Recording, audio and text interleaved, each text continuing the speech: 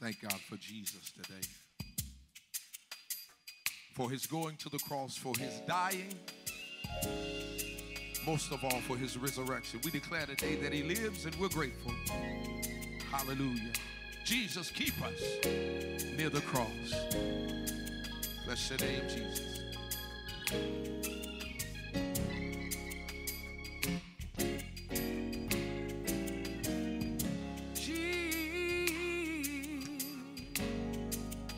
Jesus, keep me near the cross.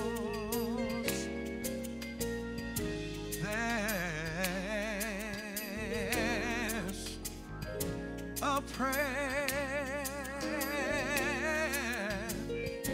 precious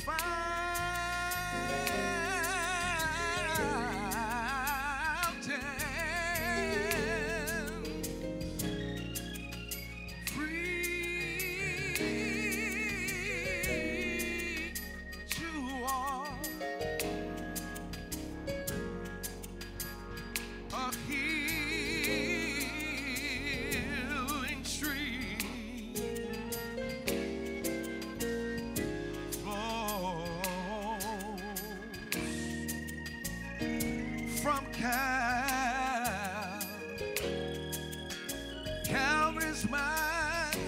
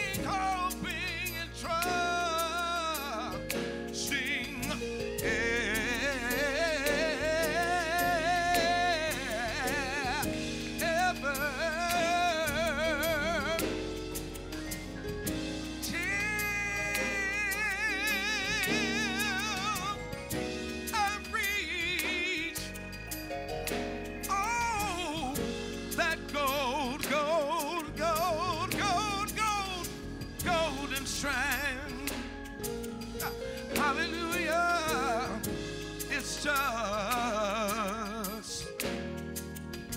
beyond the river.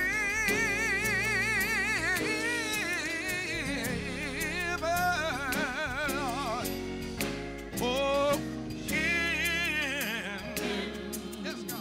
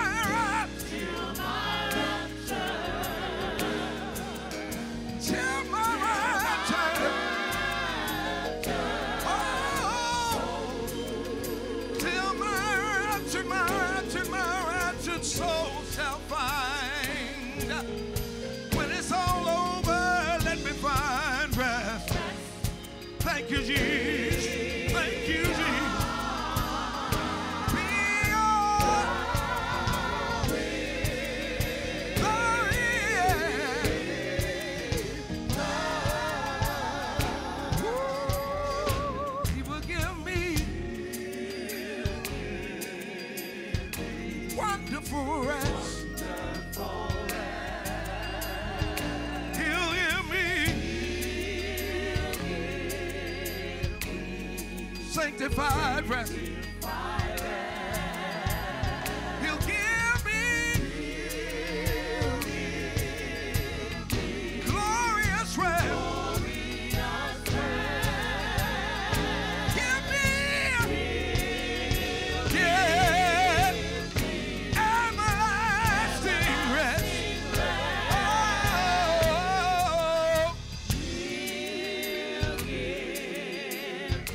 wonderful rest.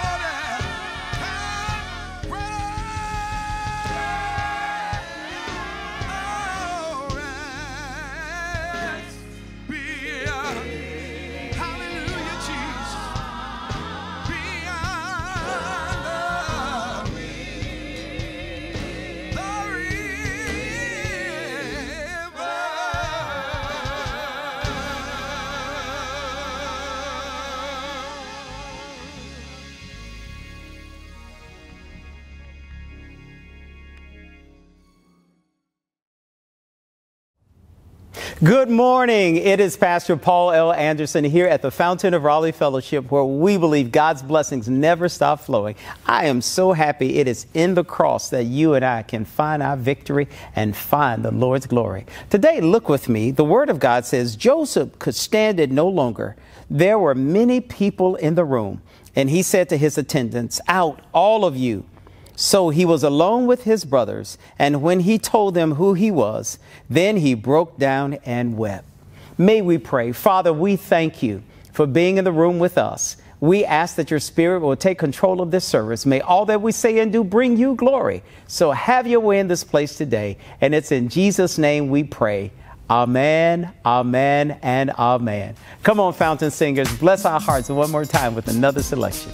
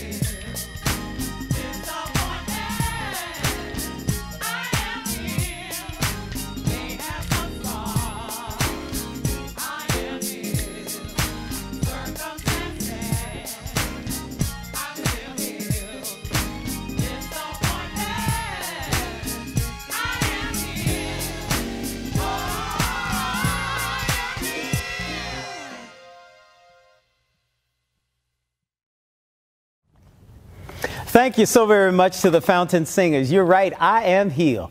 I don't care what happens, disappointments, I am healed.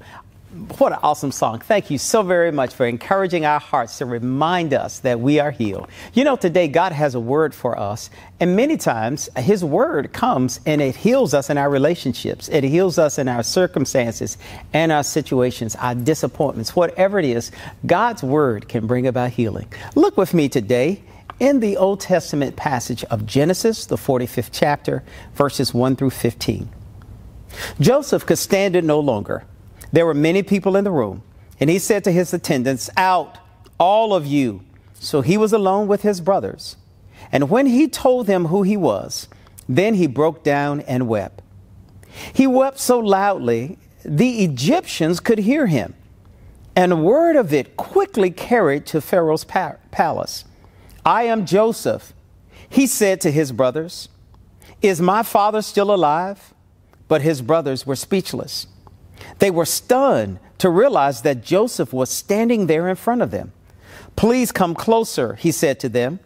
So they came closer, and he said again, "I am Joseph, your brother, who you sold into slavery in Egypt. But don't be upset, and don't be angry with yourselves for selling me to this place.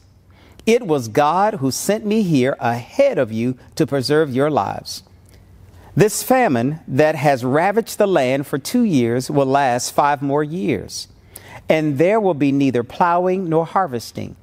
God has sent me ahead of you to keep you and your families alive and to preserve my survivors. So it was God who sent me here, not you. And he is the one who made me an advisor to Pharaoh, the manager of his entire palace, and the governor of all Egypt. Now hurry back to my father and tell him, this is what your son Joseph says. God has made me master over all the land of Egypt. So come down to me immediately. You can live in the region of Goshen, where you can be near me and with your children and grandchildren, your flocks and herds and everything you own. I will take care of you there, for there are still 5 years of famine ahead of us. Otherwise, you, your household, and all your animals will starve."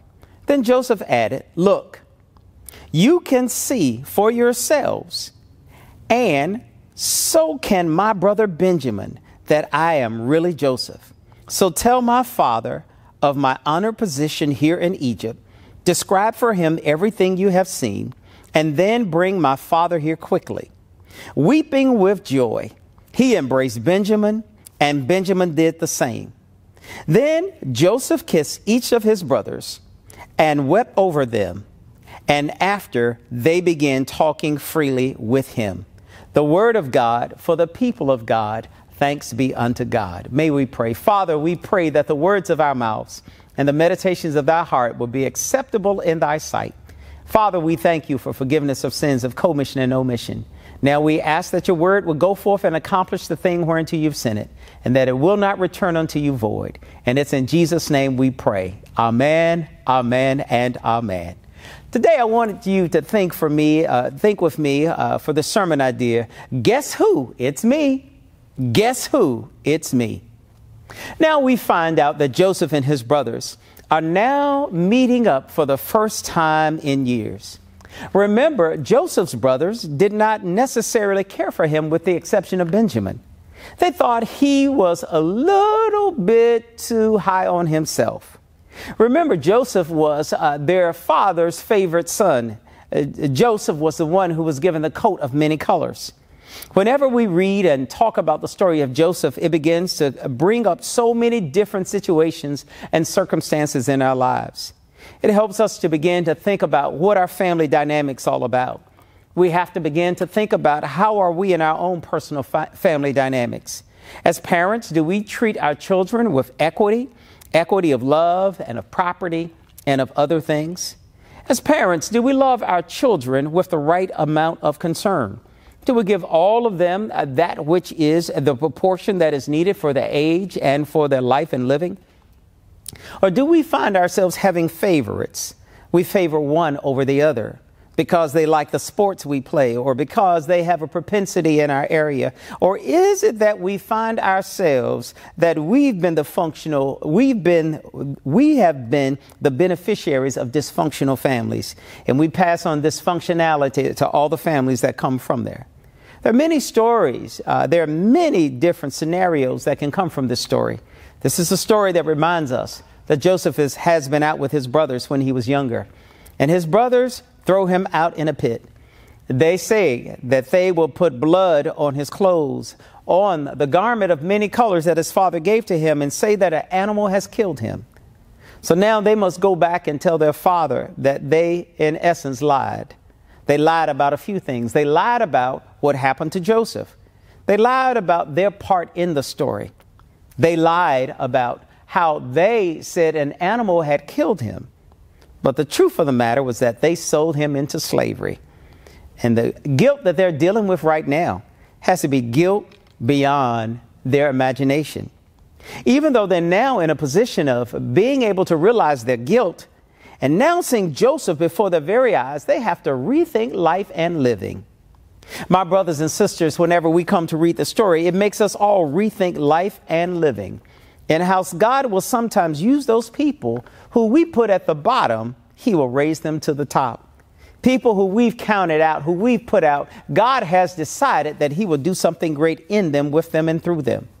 Our story on today is a very great story that talks about the life of a young man who finds himself having gone through so much in his life, but God still does something with him. Remember, Joseph was sold into slavery. He was placed in an awkward situation. But in the midst of all that he has been through, God is going to use his life to be a testimony of his goodness. God is going to use his life to show about redemption. God is going to use his life to show that families can be reconciled even after differences. Our story on today lets us see that now Joseph is sitting in a place of prominence.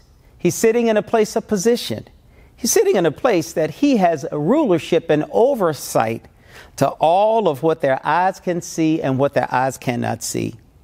He has gained great favor in the eyes of Pharaoh. Pharaoh has given Joseph this position because Joseph knew how to interpret his dream. Joseph now emerges to the ranks to be a great leader in his community. He's one who has great business acumen. He understands inventory. He understands rotation of crops. He understands livestock. He understands human resources. He is the one who, what we might say, is the quintessential millionaire. He has it all going on, and he has God at the head of his life. Now, Joseph is in a room.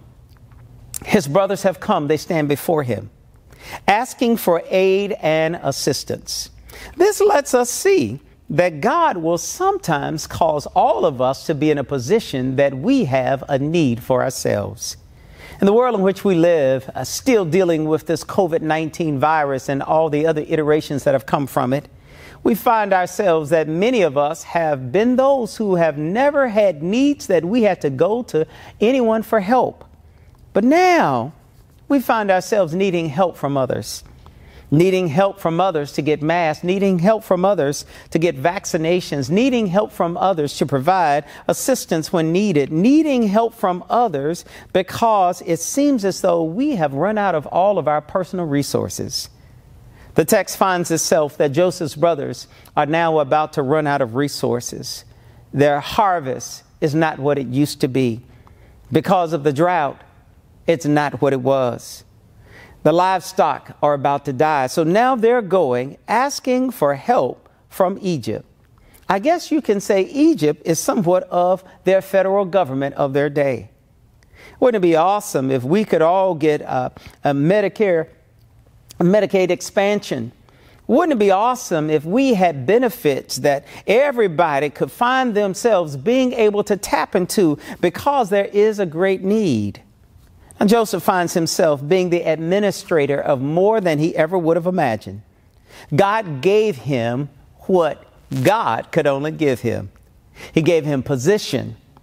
He gave him power, and he gave him a heart of love. Our text sees that Joseph is now sitting on the throne. We now see his brothers standing before him. Joseph recognized his brothers, but his brothers don't recognize him. It is amazing when we have done people wrong and when we have marked them out of our lives, when we have erased them off the board, they can be right in front of us and we would never think that they are there. Joseph's brothers had erased him from their memory. They thought he was long and gone. They never knew what happened to him. But God has a way of bringing all things back full circle. The text lets us see that Joseph is now in Pharaoh's palace. His brothers are standing before him. Joseph takes them through this long conversation, and finally he gets to the point where he says, I have had enough of this. He tells everybody who is in the room with him, other than those who are his family, out, all of you. And let's just see how God does in this text. He clears everybody out of the room who doesn't need to be there. He makes this a family affair. Joseph looks at them and he doesn't say, guess who? It's me. But Joseph clearly tells them who he really is. He looks at his brothers. He lets them see, I am Joseph, your brother. His brothers are stunned. They cannot believe it. They're speechless. They can't utter a word from their mouths.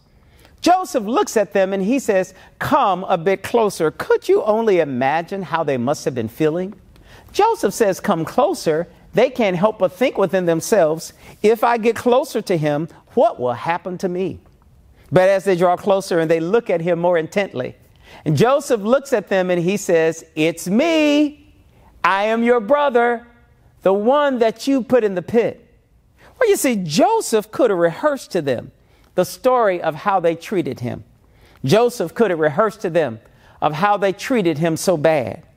You know how we sing about it in songs and how we tell everybody how you treated me so bad. But Joseph doesn't go there. Joseph does something so different. Joseph looks at them and he says to them, don't be upset, because in essence, what you meant for evil, God meant it for good. You thought you were getting rid of me, but you placed me in a position where God can use me.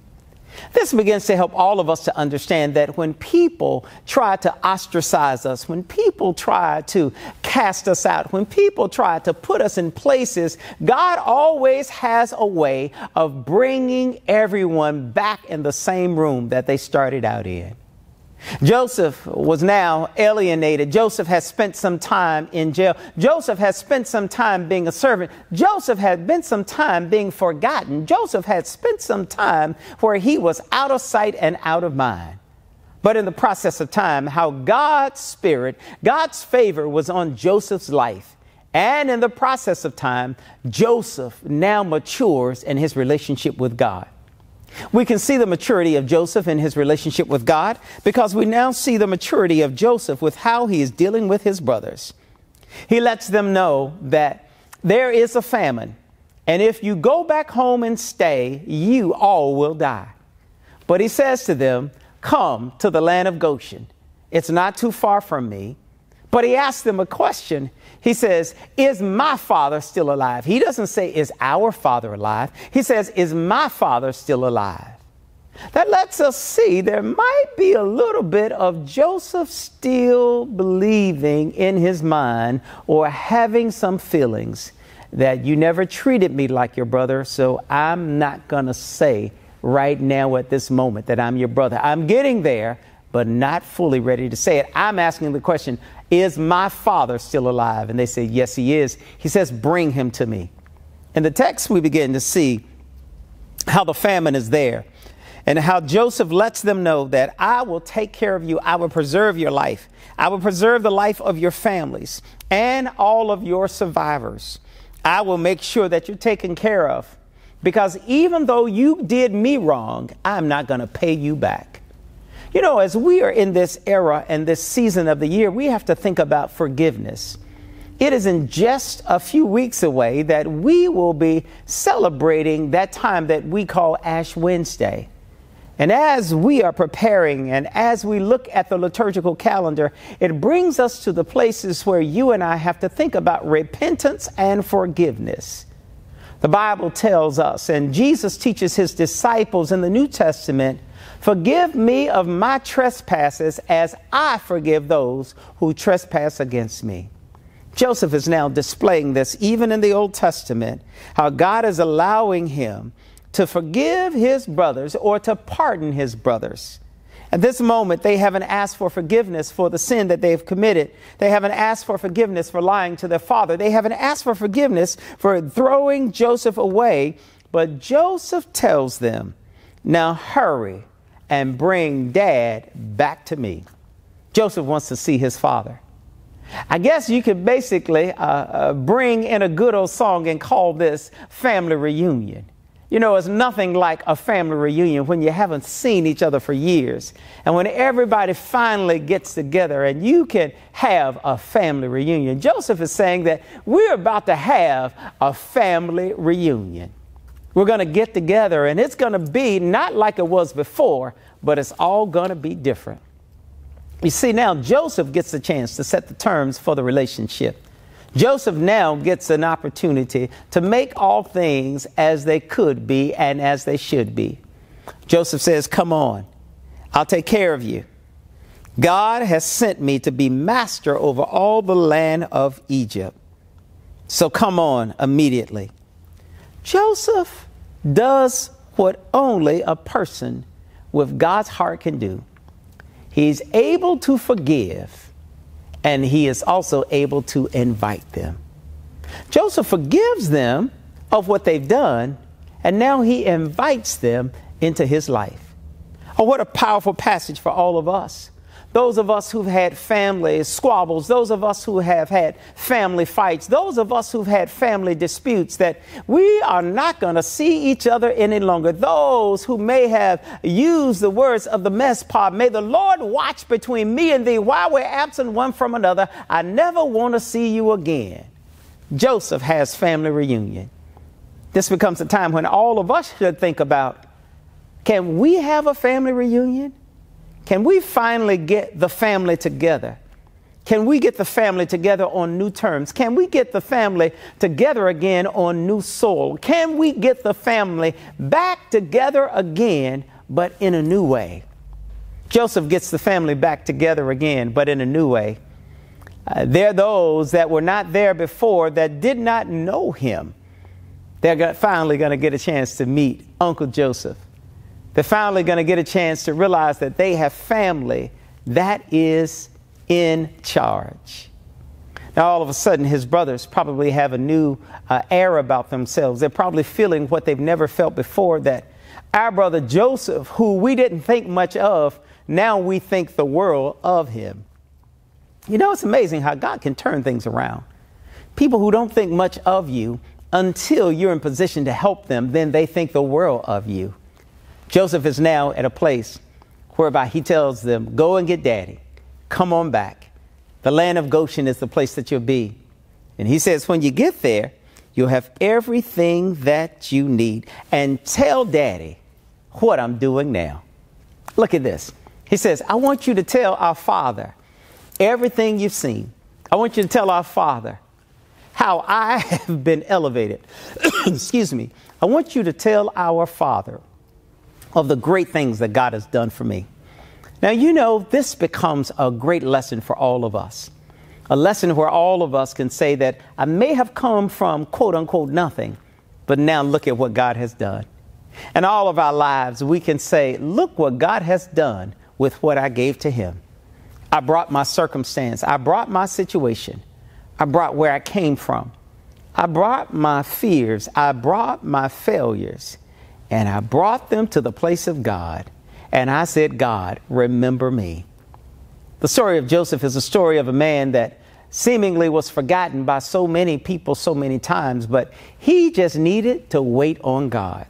There's a lesson in there for all of us. Many of us need to just take the opportunity to wait on God. Somebody said he will come right on time. You can't hurry him, but he'll be right on time. Some of us need God to show up in our situations. We need God to rescue us from our pit. We need God to rescue us from what we feel is slavery. We need God to rescue us from our dilemma. But if we just hold on, God will come just in time. The story is a story that reminds all of us that God will do something miraculous in us, with us, and through us if we only go and wait for his time. When you and I sit down and say, God, have your way.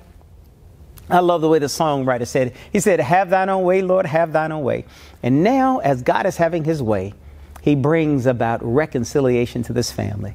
This family comes back together again. Their father is overjoyed. He has his children back together. These brothers are overjoyed because for all those years, the guilt of that horror, Benjamin never telling on his brothers, having to hold that all his life, he can now let it go. You know, that's what happens when God gets us together.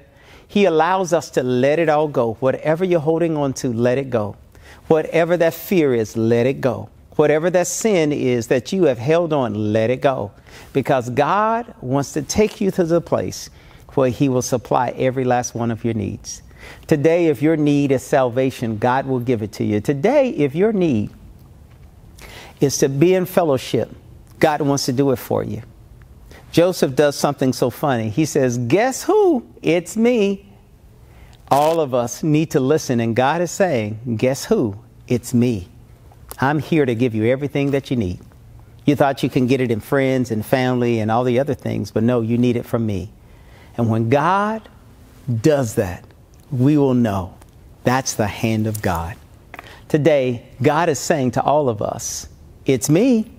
I'm here to help you. I'm available. Why don't you come to me? The scripture tells us, come to him, all you who are laboring and heavy laden, and he'll give you rest. Because his work is easy and his burden is light. Today, put your faith, put your trust in Almighty God. And I'm a living witness that God will rise us up from out of the ashes. He will raise us up from out of the ashes. And he will allow us to get out of the pit and make our way to the palace, the place where God's glory can be revealed in and through our lives. I want to pray for you. Today, if you desire prayer, email us at prayer@thefountainofraleigh.org. And today, if you'd like to become a part of this fellowship, or you'd like for us to partner with you as you go forth in your faith, you can email us at join@thefountainofraleigh.org, and we'll join you in prayer. We'll join you in fellowship, and we'll help you get to the place where God would have you to be. Until the next time, let's pray together. Father, we say thank you for blessing us to be here. We thank you for your word that comes alive and your word that is true. Now keep us forever, that we might glorify you in all that we say and do. Now unto him, the great shepherd who gave his life for the sheep, may the Lord bless you in your leisure, your labor, your joys, and your sorrows, and give you hope for today as well as tomorrow. It's in Jesus' name we pray. Amen, amen, and amen. Until the next time, there's a place you can go where peaceful waters always flow, and that's at the fountain. In this year of 2022, God has a blessing in store for me and for you, and we'll see you on Monday morning. To sow a seed to the Fountain of Raleigh Fellowship, visit our newly redesigned website, thefountainofraleigh.org, and select Sow a Seed from the homepage. Also, giving has been made easier with the new Fountain of Raleigh app, available now in the Apple App Store and Google Play Store. Download today, select Giving from the main menu, and then follow the directions to complete your giving through Subsplash. Thank you so very much for all of your gifts and donations that you've given to the Fountain of Raleigh Fellowship. We thank you for what you've done in the past, what you're currently doing, and what you will do in the future. Your gifts and donations helps us to spread the gospel of Jesus Christ, not only locally, but throughout the world. Thank you again for your gifts, and may God continue to richly bless you. It is here at the Fountain that we believe that we are exceedingly and abundantly blessed, and may you receive those blessings that God has in store for you.